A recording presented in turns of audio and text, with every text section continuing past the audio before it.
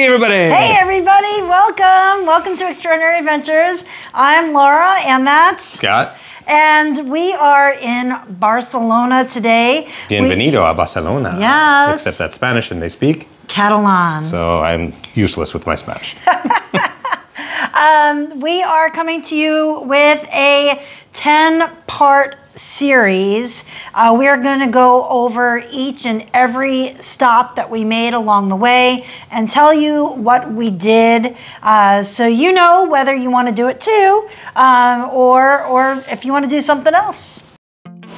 Hey everybody, this is Laura and Scott from Extraordinary Adventures Cruise and Travel, and we are interrupting the video you are currently watching to let you know that not only do we create videos like this, we are also cruise travel agents. Yes, we are. So if you are looking to book a cruise, we would love to help you. Reach us at any of the information below. Call us, email us, check us out on the web, Instagram, you name it, we're there. We'd love to help you plan your next extraordinary adventure.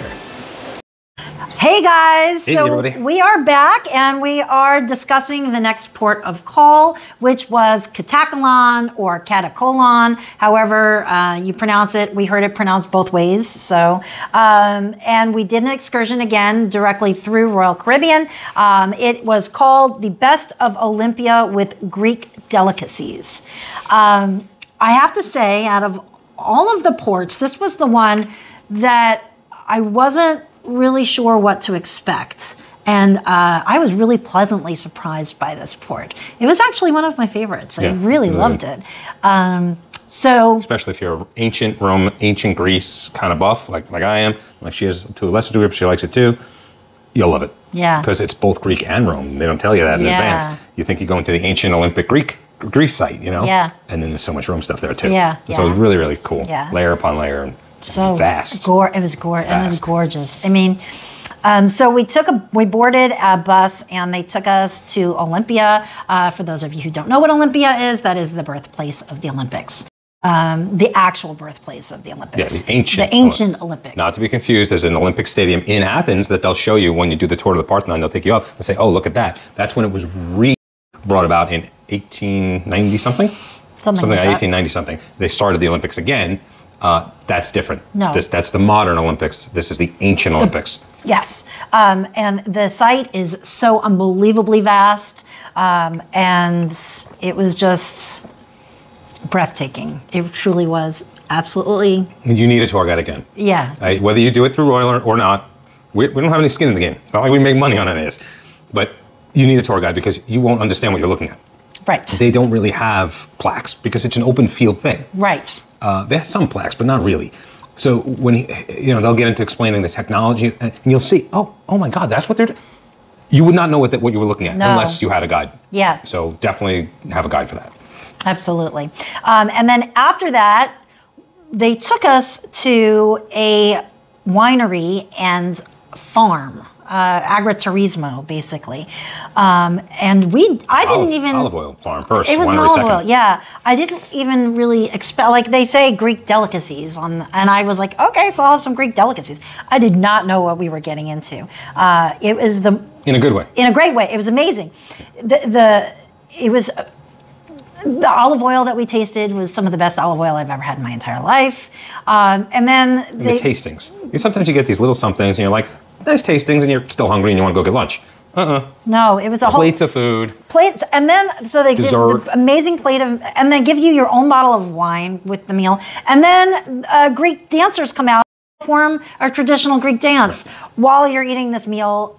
I just wasn't expecting it, and it was amazing. They really indulged. They really didn't skimp. A really good job. I will tell you one thing: the individual bottles of wine were because of COVID.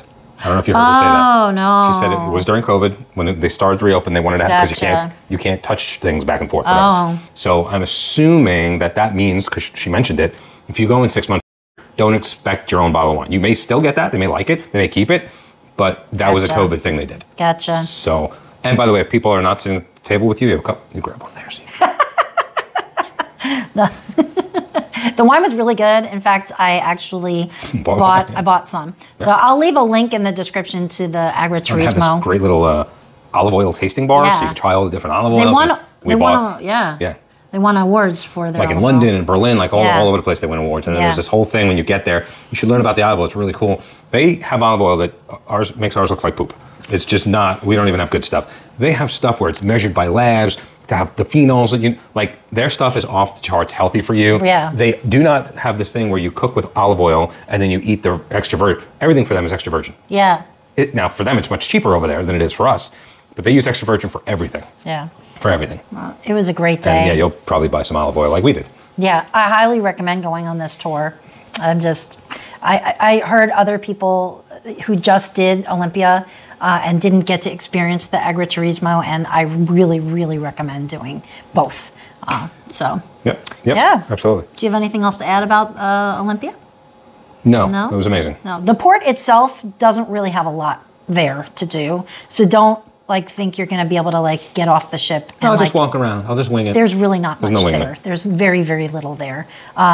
You would, if you did, you'd be off the boat and back on the boat in about an hour. But it's called a ship, not a boat. Ship. I apologize. Yes. It's a ship. Ship. Sorry. Ship. But yeah. It has an aft, not a back. Yeah. A port, not a left. It's not her actually. All week people would drive me nuts. It wasn't really hers, but she still calls it boat. Which, she's a travel professional. Yes. Sorry. Anyway. Okay, that's it for now. That's it? Yeah. Right. See you on the next one. Bye. Bye, guys.